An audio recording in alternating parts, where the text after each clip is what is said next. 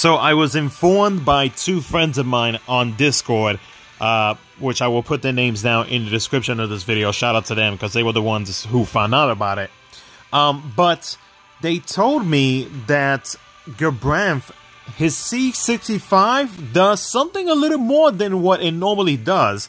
So we're not sure if this is a bug or if this is a potential leak for something to be coming up for Gabranth here in the next few weeks or maybe in the upcoming future. I don't know, but this is what his C65 is doing right now. He has the ability to swap turns, ? I don't know. And even if you try to click on any of the characters, like if I click on Rem, it doesn't work.